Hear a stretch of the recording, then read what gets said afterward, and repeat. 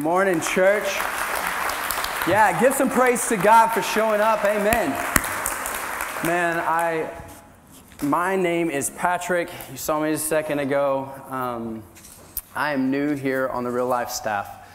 And Pastor gave me the honor of getting to share a word with you this morning. But before I jump into it, I want to give you a little bit of history. History is maybe not the right word. Just to let you know who I am just a little bit. My wife and I, and if you don't know that beautiful woman singing that last song, Heather is my wife. And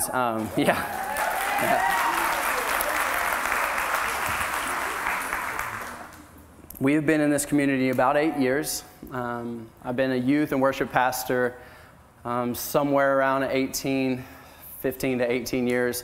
And it's just been my whole life.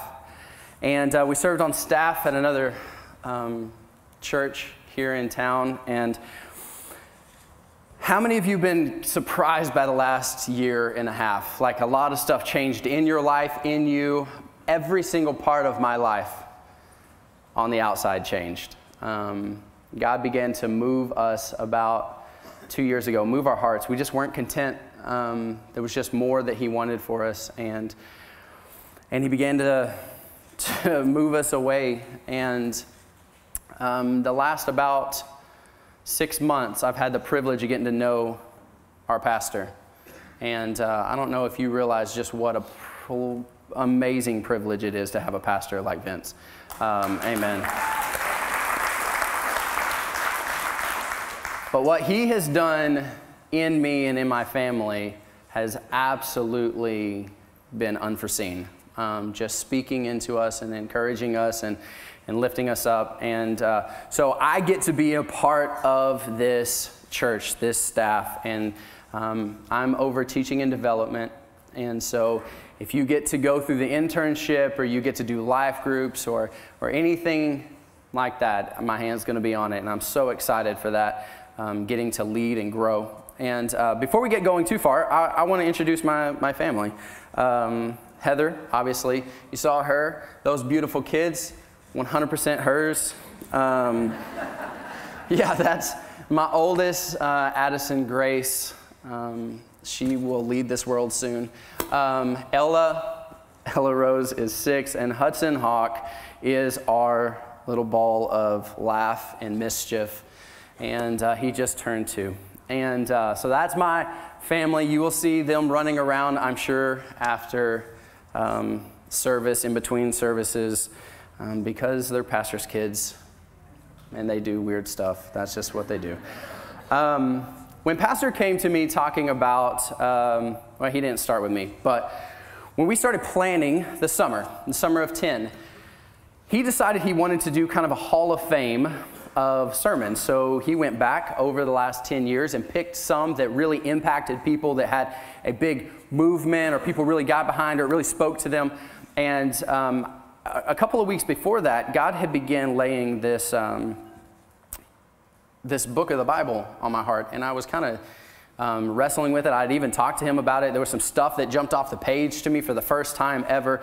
And so when he was laying it out, the sermon Game Changer and the book that I had been kind of digging into seemed to be a good match. Well, I went back and I watched a couple of his messages in the series Game Changer, and one of those, the 3 points in which he talked about, were the excuses and why we don't do what God's asking us to do. Fit so perfectly the chapter that God had already laid on my heart that I'm actually going to steal those 3 points. But we're not going to be talking about David and Goliath like he did.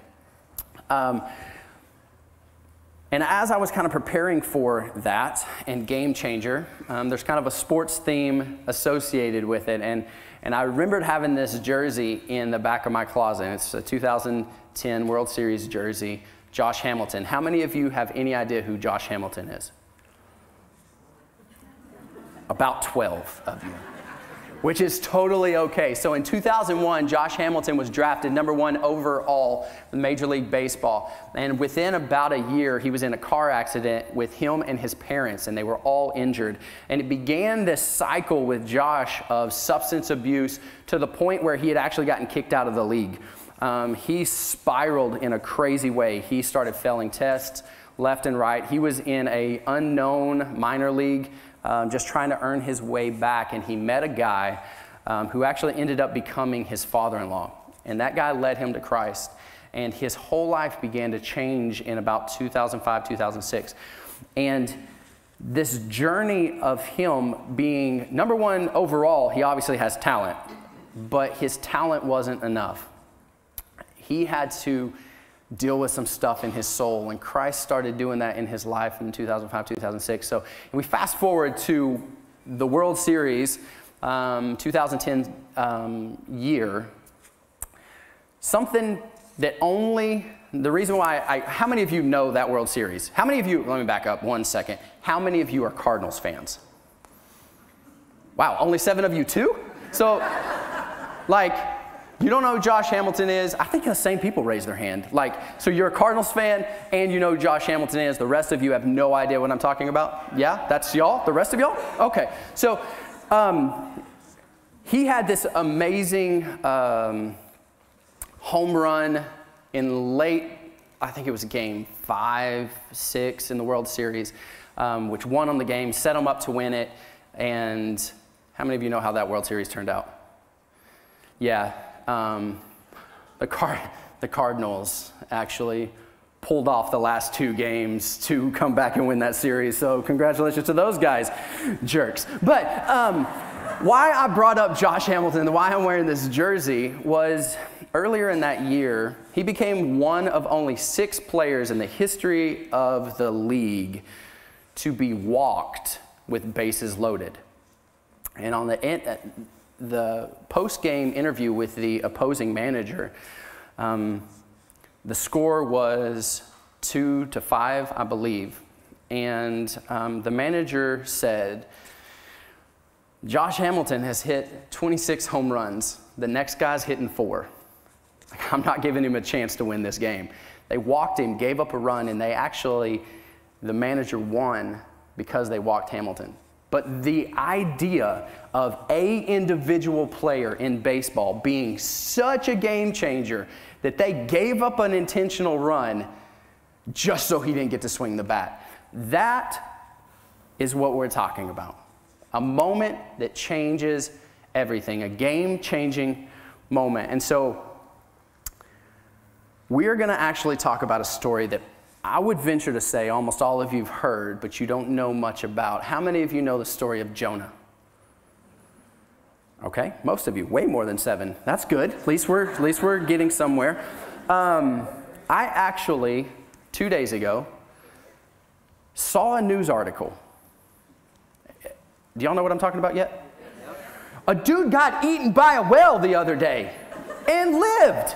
Like, how many times in history has that happened? Like, Jonah, and then a random crab fisherman in, I don't even remember where he was from. But it came across my news feed 2 days ago, and I was like, well, okay, Lord, that's funny. So apparently it was a whale, not just a big fish. That's a debate if you don't know. It doesn't matter.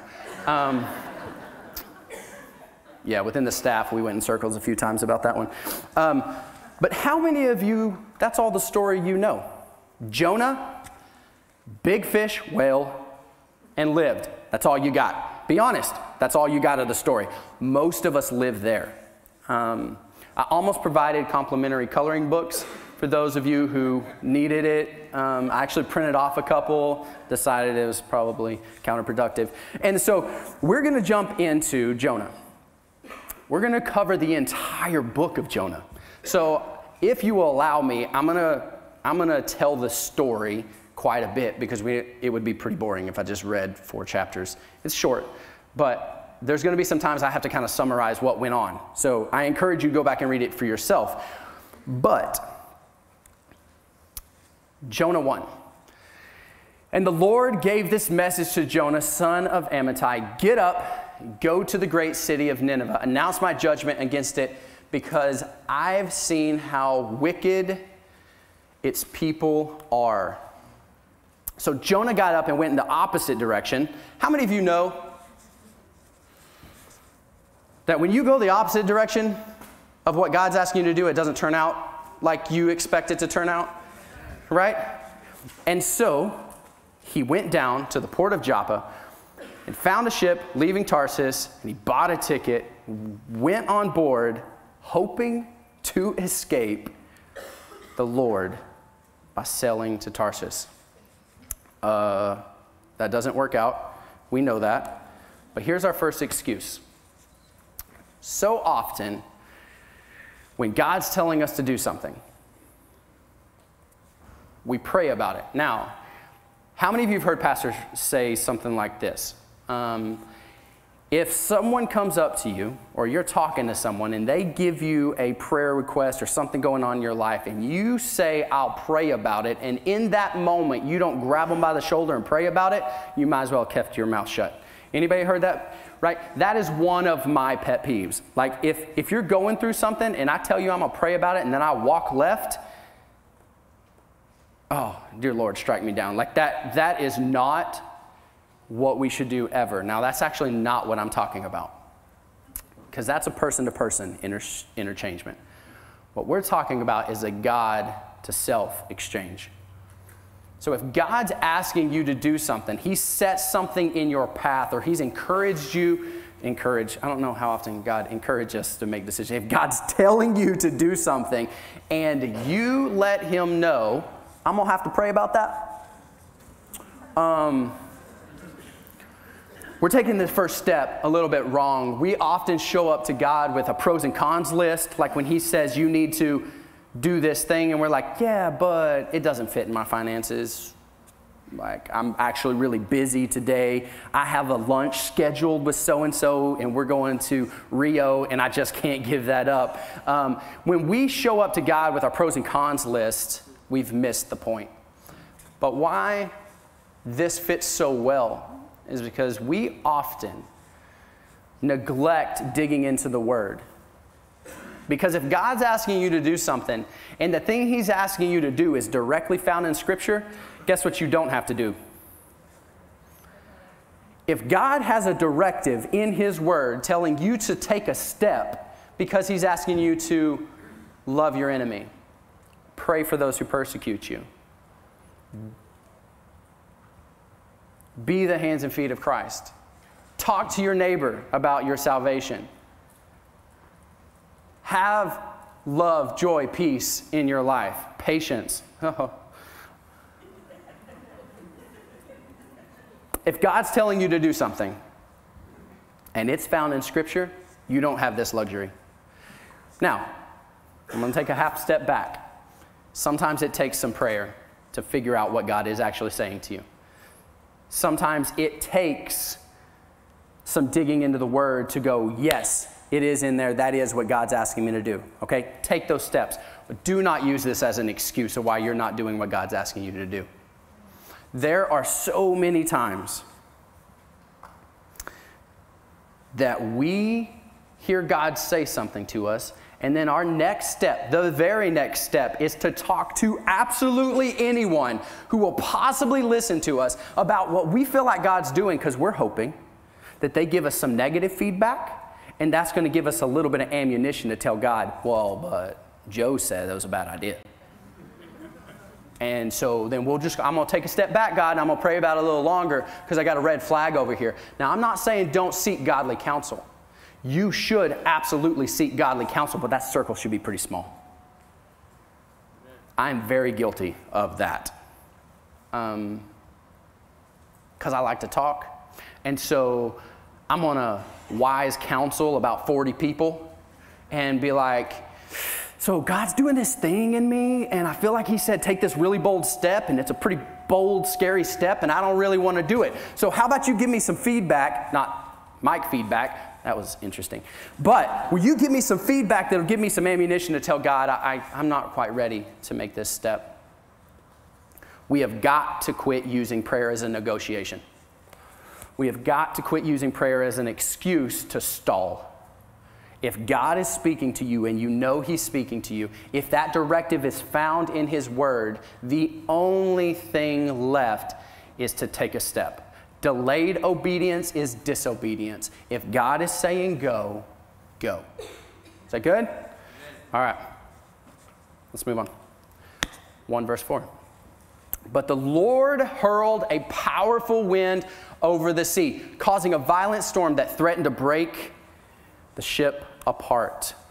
Fearing for their lives, the desperate sailors shouted to their gods. I want you to hold on to that because we're going to come back to that. For help, and threw the cargo overboard to lighten up the ship.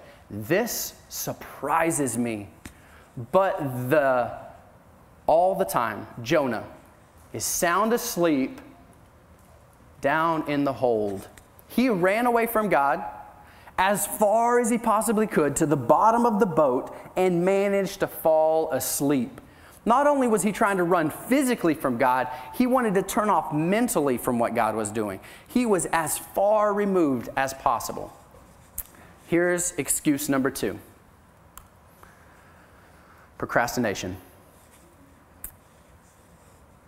How many of you would call yourself, when it comes to schoolwork, a procrastinator? Work, a procrastinator. Lawn care. Like I've got animals back there I didn't know I have, right? Like that type of procrastination. That's not really what we're talking about here. What we're talking about is delaying what God wants to do through you because you're hoping someone else steps in and takes it from you. We all, I think all will suffice, have friends or family who are just like those sailors. They're crying out to the gods of this world, trying to find hope, trying to find peace, trying to find purpose, and they're seeking jobs, they're seeking relationships that are toxic, they're seeking substances that are destroying them, they're seeking toys and entertainment, they're seeking all these things that the world says are going to fulfill them, and we're watching back, sitting back watching it just unravel. How many of you know storms don't reside on their own? When those friends and family are desperately seeking for some kind of salvation, and we're sitting back because it's going to be a hard conversation. They may not hear us. They may not like us after the fact.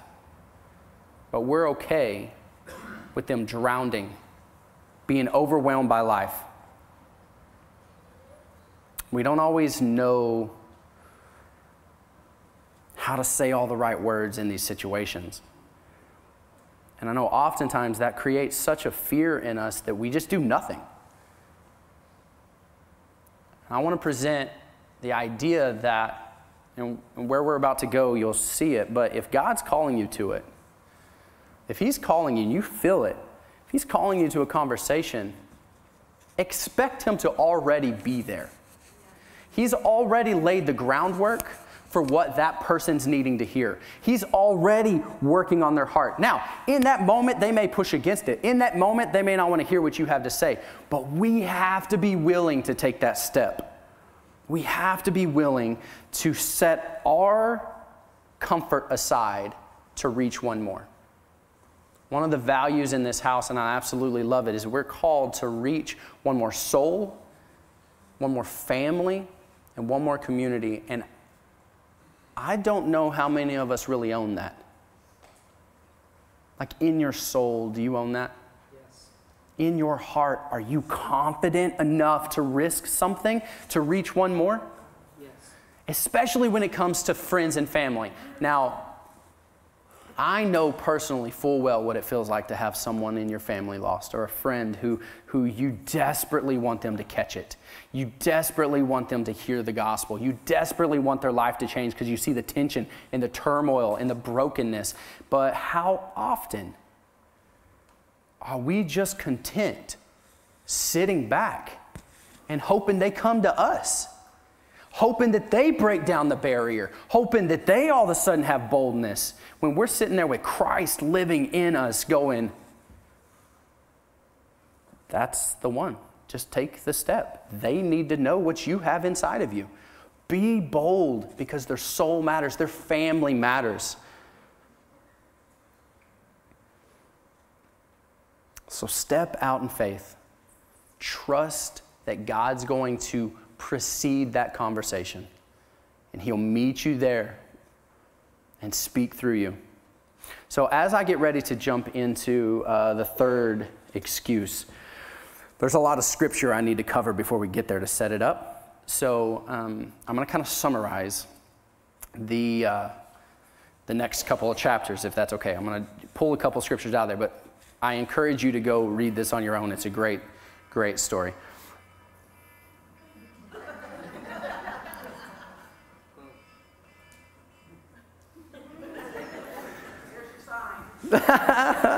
All right, so the rest of that chapter, the rest of chapter 1 is actually pretty interesting. The boat's going crazy. The captain goes down and pulls Jonah up out of his sleep. And in verse 12, Jonah actually admits it's his fault. He knows full well that we're about to die. The storm's about to kill us all because I'm running from God. And the captain and the crew are like, what's wrong with you? Like, this doesn't make any sense. Like, you are running from God. You know this storm's your fault and you're sleeping.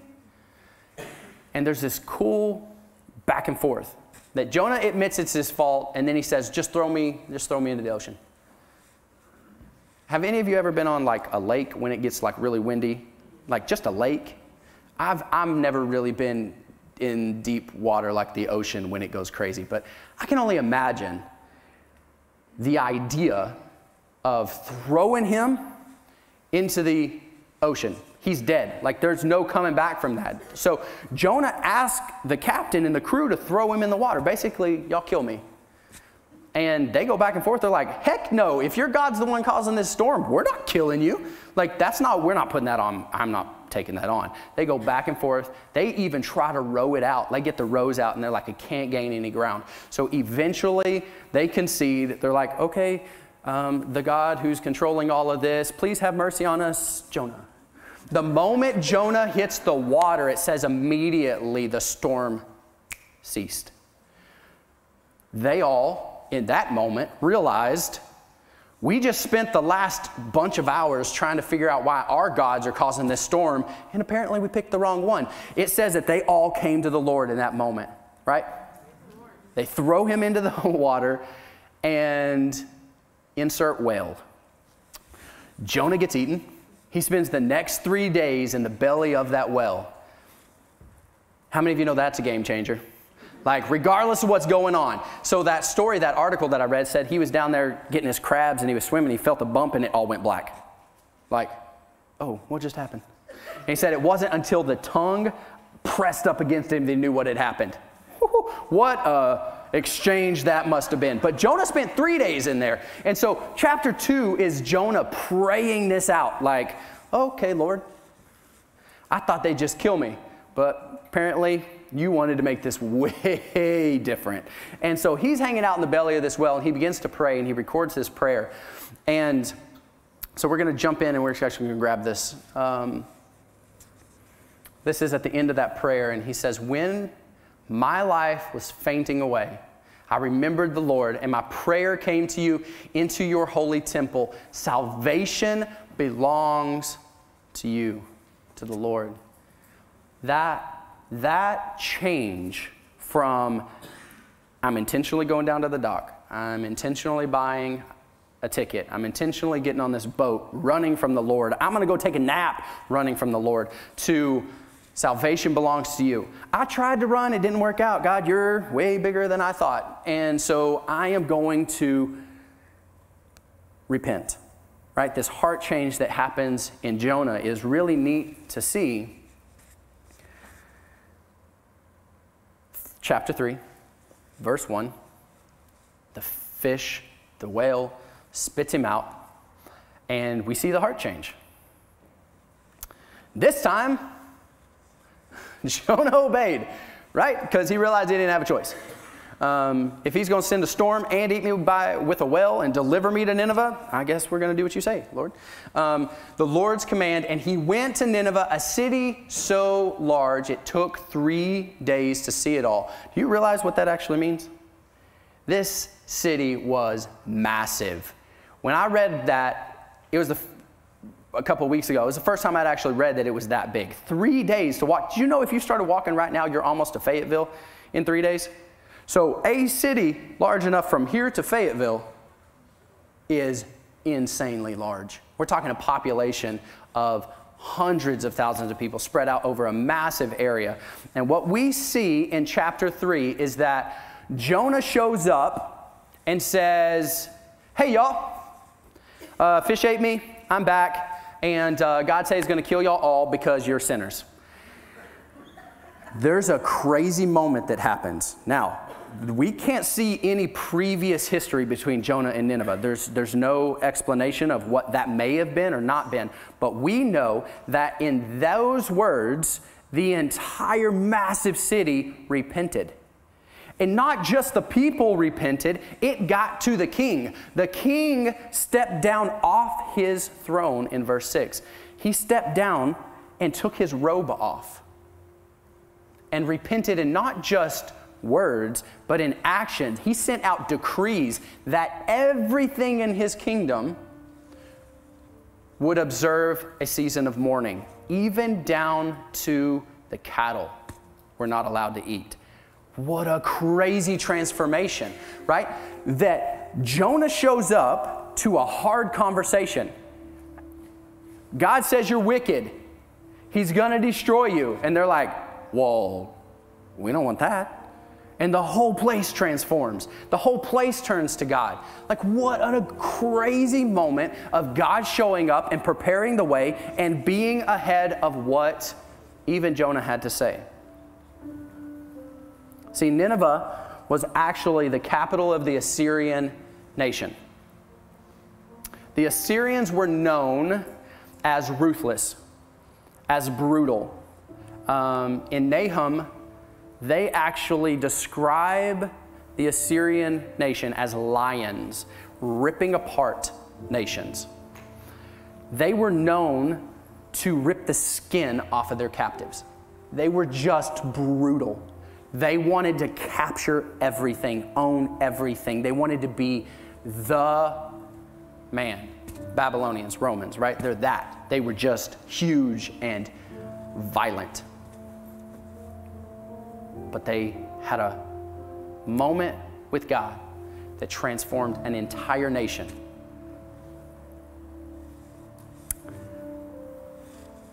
And it brings us to point number 3.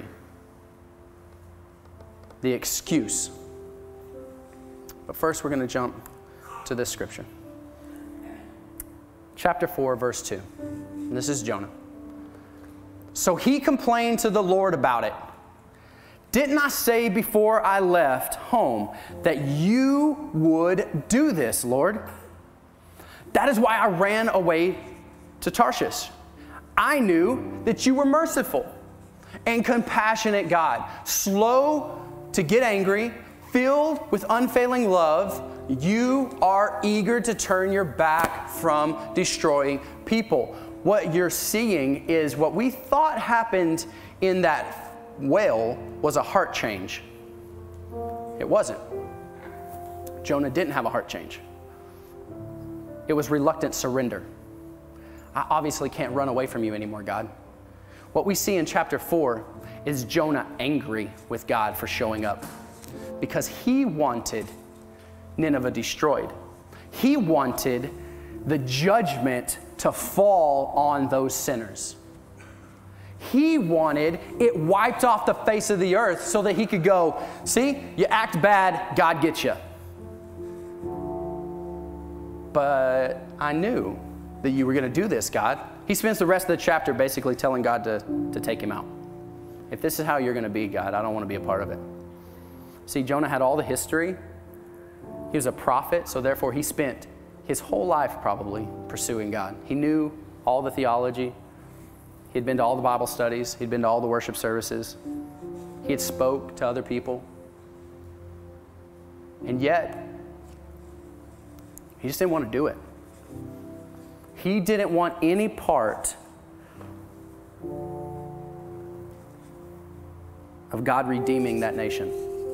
He completely missed what God did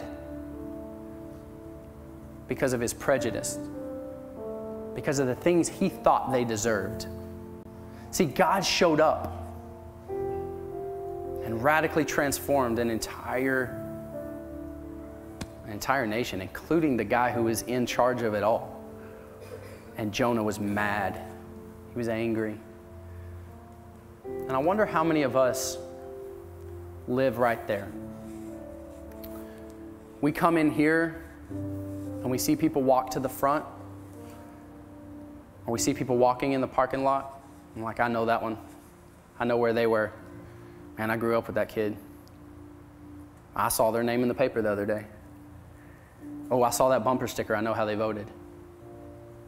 And we judge someone's redemptive value in an instant.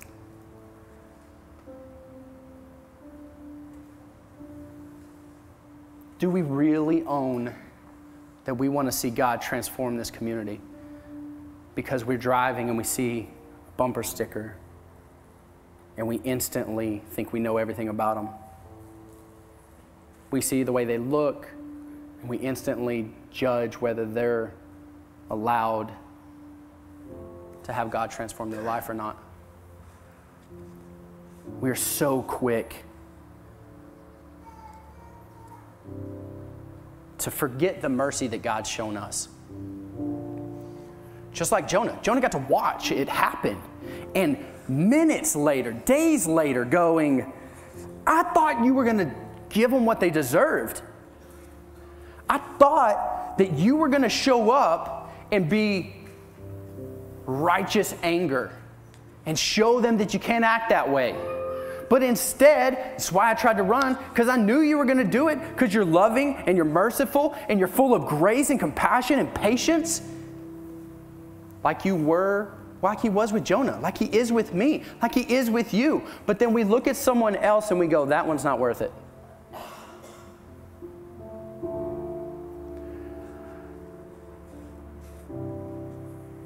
We've got to realize that there's some stuff in us sometimes that shouldn't be there. Sometimes there's some judgment in us, there's some self-righteousness in us that causes us to think we're better. And in reality, maybe our sin's different. Maybe our past is better or different.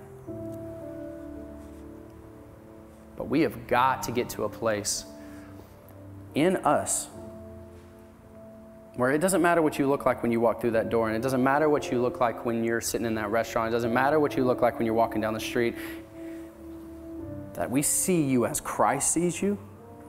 We see them as Christ sees them, where we're so broken by the fact that they may not know Jesus that I don't even care what the barrier is between me and you. I'm going to walk it. We have got to get to a place where our hearts break for those who are breaking. In Matthew, Jesus says this, the people of Nineveh will stand up against this generation on Judgment Day and condemn it, for they repented of their sins at the preaching of Jonah. Now someone greater than Jonah is here, but you refuse to repent. A vile, violent, angry, conquering nation is transformed by the love of God. Imagine what he can do through you. Because the Holy Spirit lives in you. You have walked through grace and forgiveness, and you live in that in this moment. How are we not open-handed about that? It's so easy for us to forget that without the love of God, without the grace that he has shown us, any failure is possible. Any sin is possible.